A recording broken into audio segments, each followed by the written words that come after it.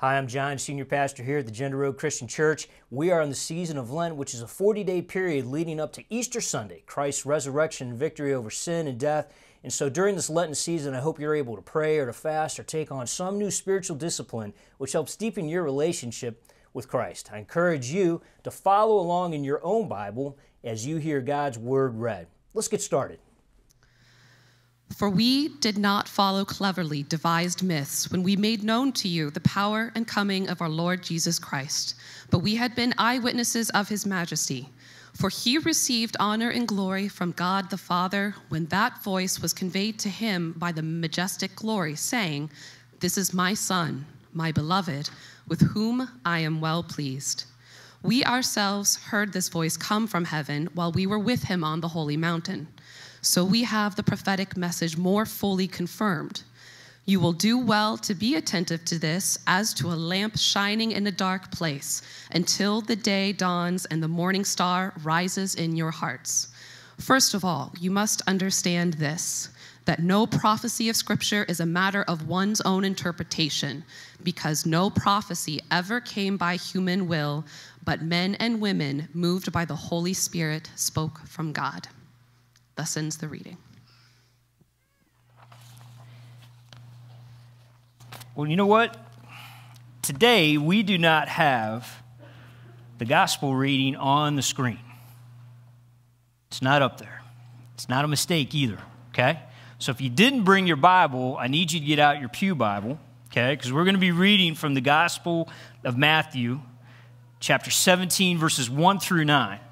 Where do we find the Gospel of Matthew? The First Testament or Second Testament? So that would also be called what? New Testament, okay? Matthew is going to be the first Gospel.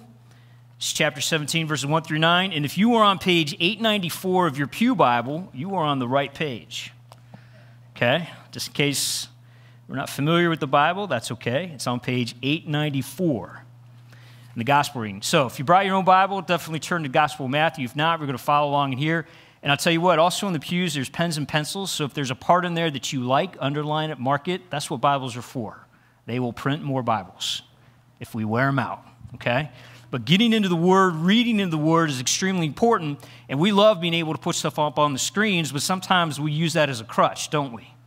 We start reading that, and nothing can replace, whether electronically or that real Bible in your hands, reading that and rereading it and reading that and letting that word continue to speak to you.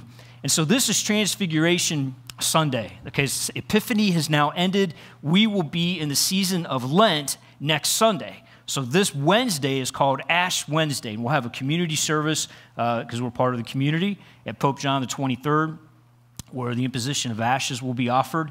And so next Sunday will then be our series, 6 weeks series of Lent, leading up to Easter on April 20th. And so we have this transfiguration, sort of this theophany. And what's a theophany? A theophany is the appearance of a deity, the appearance of God in the Bible, because Jesus is physically transfigured into his apocalyptic form or post-apocalypse body. In other words, he starts to take on that shape, that appearance of what will happen with the second advent or the second coming of Jesus Christ. And we read about that in here. And also, just as another little bit of education, when we talk about this transfiguration, it's really more than a transformation of Jesus. It originates from that Greek word meaning transformation, but it's more than what we might read about in Romans 12:12, where we talk about the transforming, renewing of our minds, or in 2 Corinthians when we read about being transformed into the image of the glory of God. This is truly the essence of God being set upon, realized, and seen through Jesus Christ's transfigured body. And so what we have here is what can be considered a prolepsis, or an occasion where a future event of what's going to happen when Jesus Christ comes again we get a brief glimpse of it now. So that's another term that we can look at in terms of the writing style, or what this event is, a prolepsis of Jesus Christ. And so as we read through here, pay attention, because there are terms that are being used that as as the Hebrew people would have recognized it from the scriptures, that the Gentiles would have started to understand it because they would have been influenced by the different Hellenistic cultures and the philosophies of the time. And what we're trying to understand here through the gospel writer is that Jesus Christ is more than anything than what humankind could have conjured or come up with. And so we read this. 6 days later, Jesus took with him Peter and James and his brother John and led them up on a high mountain. What did we read in Exodus? After 6 days, right? So start seeing the similarity. And he was transfigured before them, and his face shone like the sun, and his clothes became dazzling white. And so when we see this like shone like the sun, it's the grandeur, it's the glory of God that is resting on Jesus Christ. And this dazzling white reflects the majesty of God. It shows one that has been elected by God. This is God. And suddenly, and his face shone like the sun, and his clothes became dazzling white, and suddenly there appeared to them Moses and Elijah talking with him. And then Peter said to Jesus, Lord, it is good for us to be here. If you wish, I will make 3 dwellings here, one for you, one for Moses, and one for Elijah. Because Peter's starting to say, this is the end of times. Elijah has come back. Here's Moses. The full manifestation of God is happening here. So I'm going to make a place where you can all dwell. But then something happened. While he was still speaking, suddenly a bright cloud overshadowed them. This bright cloud, this is what's called in Hebrew the Shekinah, the glory of God, that same cloud that overcame Mount Sinai, overcomes them, and this voice says, this is my son, the beloved, with him I am well pleased. Listen to him. When the disciples heard this, they fell to the ground and were overcome by fear. But Jesus came and touched them, saying, get up and do not be afraid. And when they looked up, they saw no one except Jesus himself alone. And as they were coming down the mountain, Jesus ordered them, tell no one about the vision until after the Son of Man has been raised from the dead. Reverend Dr. Judith Jones states that the Transfiguration marks the midpoint in a series of scenes that define who Jesus is. At both his baptism and his transfiguration, this heavenly voice announces that this is God's Son. And at his temptation in Gethsemane and at his crucifixion, Jesus wrestles with the humiliation and suffering and abandonment that he, as the Son of God, must endure. And finally, the resurrected Jesus claims his identity, sending his disciples out to teach and baptize in the name of the Father and the Son and the Holy Spirit. See, Jesus comes to them and says, do not be afraid. Get up. Rise up. It's the same term used when the angel describes at the tomb that Jesus Christ has been raised, that Jesus Christ has been resurrected. In other words, Jesus is saying to those disciples who have fell down in fear, get up. Fear not. Get up, fear not.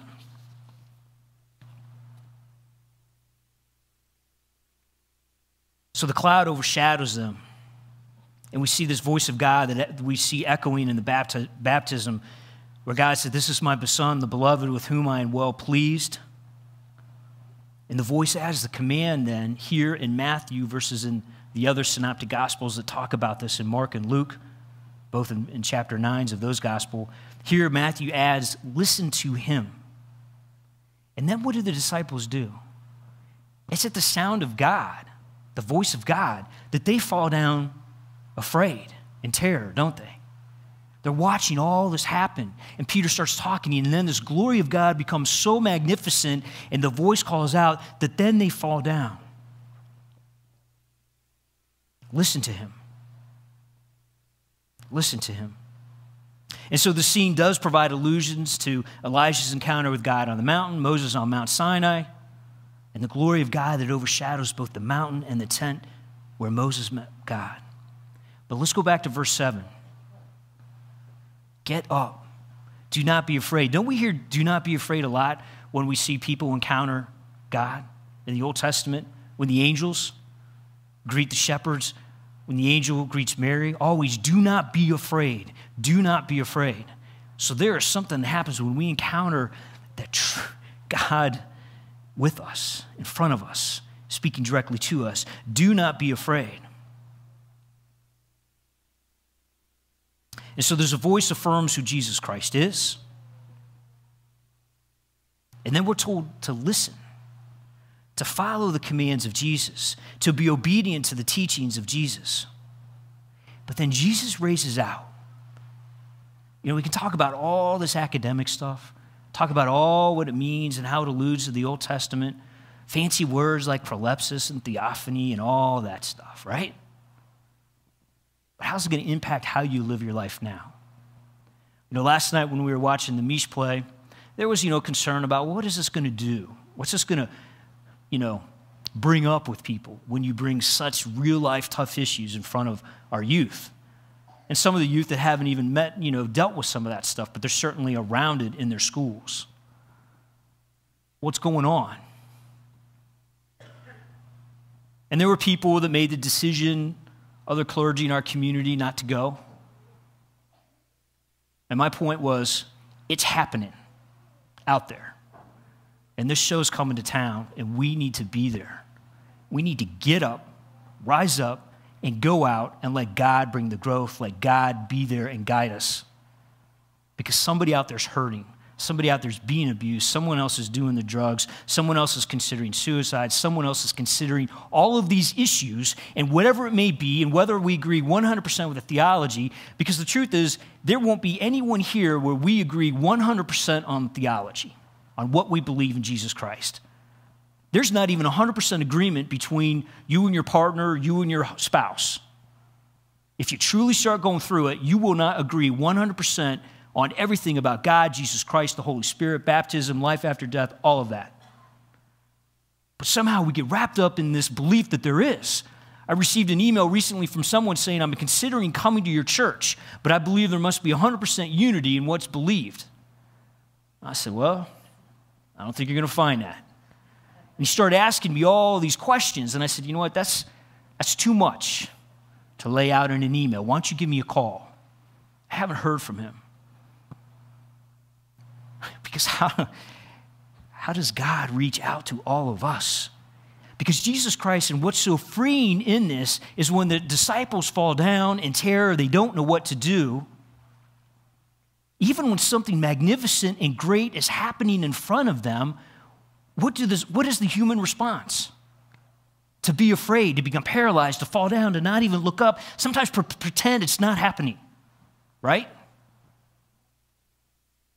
But Jesus here, and because when we come into Lent, we're going to have all kinds of time to deal with your sin, my sin, you repenting, me repenting, right? The sacrifice, fasting, all of that. But let's focus on something that is so freeing right now. Jesus Christ comes over and says, rise up. This is a brief resurrection story for the disciples. It's a resurrection story for us because Jesus Christ was resurrected through God's power, and Jesus Christ, who is explaining the glory of God, is saying, you are resurrected in what you can do. Get up, rise up, do not be afraid. And then they go down this mountain, and Jesus starts to heal people and removes a child possessed by a demon. But everything's not okay. At the end of the Mish play last night, they were profiling some of the main characters, kind of like, what happened to them after they graduated high school. And for some of the students that graduated, good things happened. And for some they didn't. They got killed or died of cancer. And it was like, whoa, what? Don't we want this happy ending? Don't we want our lives to have happy endings? Don't we want our lives to go perfect? And I said kind of funny, sarcastically, whatever, to my wife. I'm like, because, they went through about 12 people. And the first couple were good, happy endings. And then, this person hits somebody while texting and kills them. And then this one's, has something good happen in their life and then gets killed by a drunk driver. And then there was this couple that started learning how to fly, and I'm like, what, are they going to die in a plane crash? And then so they didn't, and I looked over at my wife, and I'm like, well, at least they didn't die. And my wife said something very profound. She said, that's real life, though. That is real life. Because bad things happen to us, and then we're resurrected, and things go well, where life's going good, and then boom, the bottom falls out. Doesn't it? Time and time again. But Jesus Christ comes to us, and in this message, it's saying, do not be afraid. Rise up. Do not be afraid. Rise up. Even in what we're trying to do in this church, it doesn't always go so well. We had 3 singers lined up for today, and boom, 1, 2, 3, they all get sick, and what do? Rise up. And someone answered that call. Did she cure world cancer today? No, she didn't. But was she able to lead us and help us worship God? The whole praise team did, and that's where things happen, and you have to trust because God provides the growth, and people come in and they serve in different ministries, and you're going to be called to not be afraid and rise up. And maybe that's what you do simply by being courageous in the school. When someone else is picking on a kid, say, hey, dude, lighten up. Right? My 3rd and 4th grade boys, that's what we talk about because they see other kids get picked on and bullied already at that young age. And I'm like, what do we do? What do we say? How do we respond to that? Man, that's rising up and not being afraid. That's what you do at work. I mean, how many of you deal with workplace bullies? Right?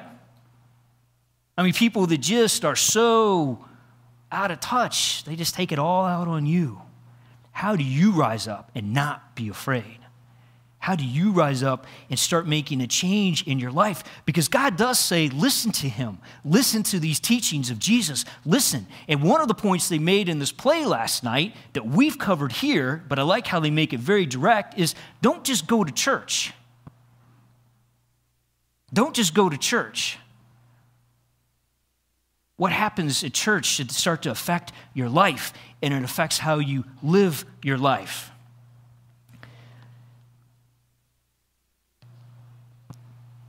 In Matthew 7:24, it talks about that if we hear without obeying, that our life becomes empty. Verse 24 says, everyone who hears the words of mine and acts on them will be like a wise man who built his house upon the rock. What happens to the other people who didn't build their house upon the rock, upon the foundation of Jesus Christ? The storms came and what? Boom, gone. And today we're going to rise up. Because Jesus Christ is saying to you in whatever crap you're dealing with, okay, rise up. Do not be afraid. Because we're dealing with it. All of us are. All of us are. I know it. Okay? Spring's coming, though. Spring's coming. Okay? Hang on. And trust in Jesus. You know what some of my prayers are sometimes? Lord, I don't get it. I don't know. I'm done with it. It's yours. Whatever. I get so mad, get so worked up, and then I just got to step back, right? We all deal with that. When are you going to be ready to say, Lord, it's yours? And it's not just some trite thing, oh, give it all to God. Okay? I'm not taking that off your little Christian plaque you hang on the wall. This is real life, that when you just keep getting all confused and paralyzed and not know what to do, that you trust God and you listen for Jesus Christ saying, get up, rise up. Your resurrection's here. Do not be afraid. Amen. I hope the message you've heard today has been a blessing to you, and I know God's Holy Spirit will continue to work with you on that message as you understand God's will for your life. If you have questions, give me a call. Contact us here at the Gender Road Christian Church, and may God's blessing be with you during this period of Lent.